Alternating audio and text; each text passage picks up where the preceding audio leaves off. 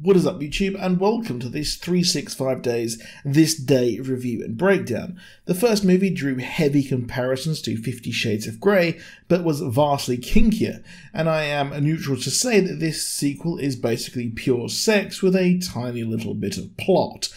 The last movie ended with Laura under attack from a rival mafia family of Massimos, and she and Olga only knew that she was pregnant.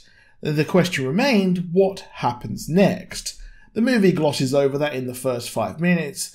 At Laura's wedding, after she's getting a good old rogering, we learn that she'd lost the baby, and that's the last we hear of that until the end, because I guess that'd be far too much plot and characterization for anyone in this movie.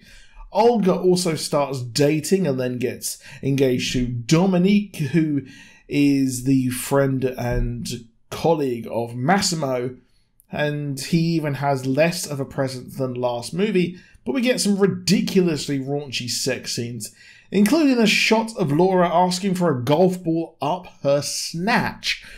Well, I guess that's how they get them up there in those sexy shows in Amsterdam. But she's unhappy after the honeymoon that she is being reduced to a wife just once more. Who knew that the guy who would kidnap a woman and force her to spend a year with him to fall in love would let her do anything else than be an object?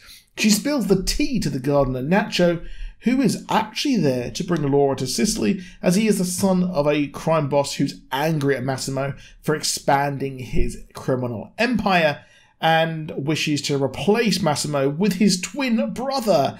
Yes, wasn't mentioned in the first movie at all, and we don't know that Massimo has a brother until this is revealed in Pillow Talk. But they never explain it's a twin brother, which makes the scenes with him plotting with Anna very, very weird.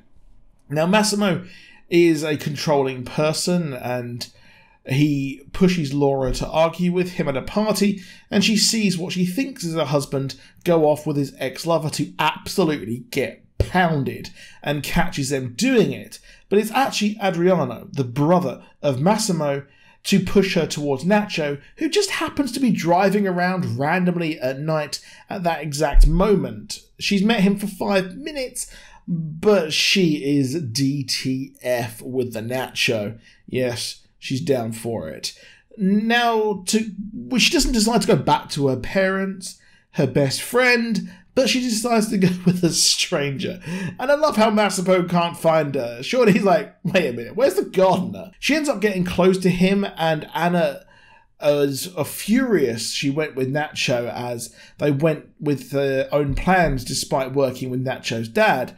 And Massimo ends or destroys an assassin after they do it. He's like, unfortunately, he's not dead. I mean, you could have just killed him. But anyway, they go to meet his father, and Massimo arrives as the plan and threat is laid bare, like most of the movie. But Anna and Adriano have taken Laura tricking the boss.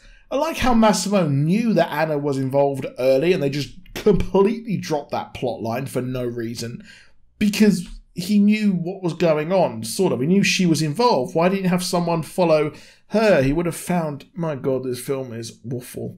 The two lovers of Laura head to save her. Massimo has been absolutely cucked, but Nacho has fallen in love with her instantly. I mean, she's fit, but not enough for me to, kidnap her. Anyway, I love how Adriano was in exile, and just his whole thing is that he was just born a few minutes later, making him bitter. What a loose reason to do all of this insane shit. Anna putting together a Sinister 365 is just hilarious. Laura is shot, as is Anna, while Adriano is too. They're killed, but it's left open-ended if Laura died. But Nacho gives in and allows Laura to stay with Massimo because she ran towards him, I presume. But this movie is just absolutely wild. It is not a good movie. I could not stop laughing at the editing, the acting. The acting somehow gets worse as the movie goes on. I don't know how. But that's just a short video there for you to explain the plot of 365 Days This Day. Anyway, don't know why they didn't call it 366 Wait, there's only 365 days. This movie's rocked my brain. I'm gonna go. Right, I'm gonna play some Elden Ring. I'll see you later. Goodbye.